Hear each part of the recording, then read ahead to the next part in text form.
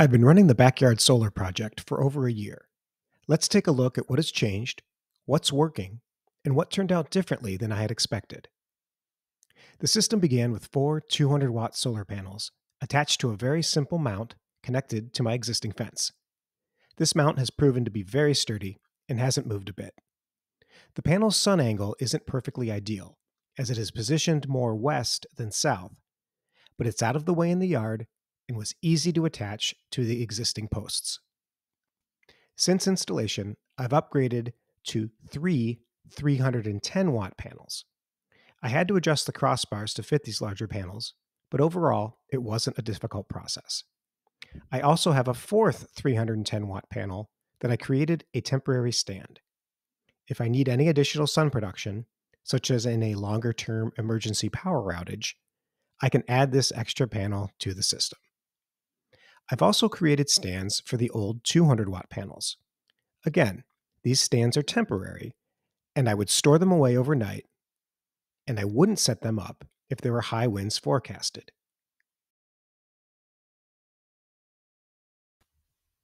Initially, I started off with a 3 kilowatt-hour battery pack and a 3,000-watt inverter. As I discussed in another video, this inverter was overkill for my usage. Since then, I stepped down to a power station that is more efficient for my day-to-day needs. The new station has a 2400-watt output and a built-in 2 kilowatt-hour battery pack. It is connected to my original 3 kilowatt-hour battery and a second external battery that adds about 3 more kilowatt-hours. This brings my total battery capacity to around 8 kilowatt-hours.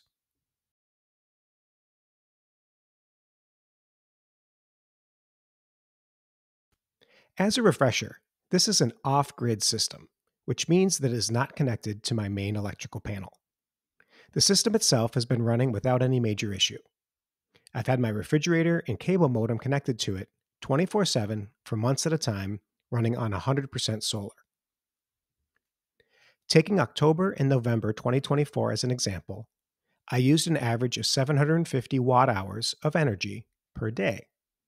The solar panels produced an average of 1,100 watt-hours daily. In that 2-month time period, I generated more electricity than I used. My highest solar production day generated 2.1 kilowatt-hours.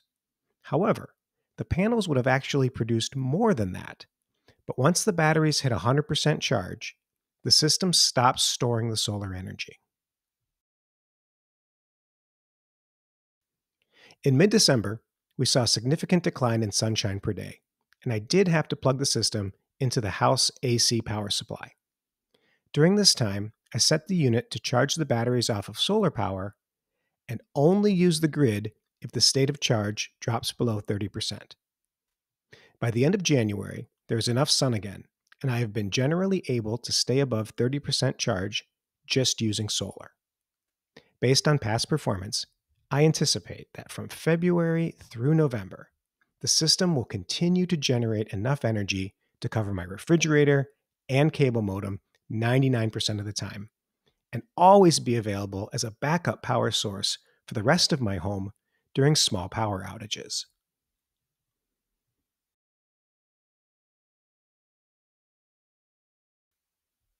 The first thing I have learned is how convenient it is to have an always-on backup power supply.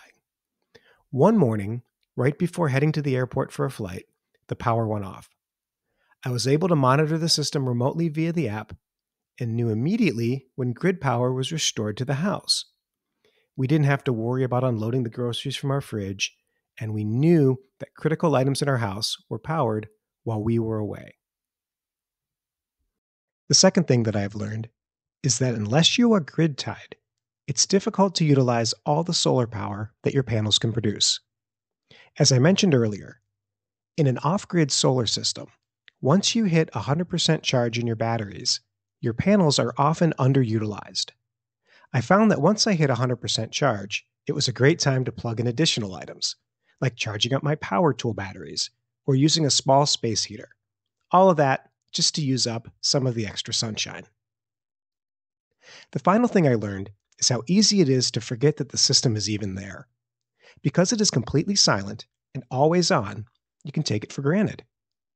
I would sometimes go weeks without checking the app or state of charge of the system.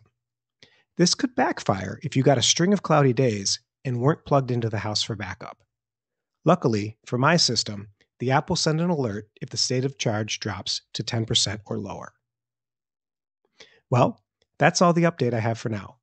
As always, thanks for watching, and a special thanks to those of you who have subscribed. With that said, I'll see you next time.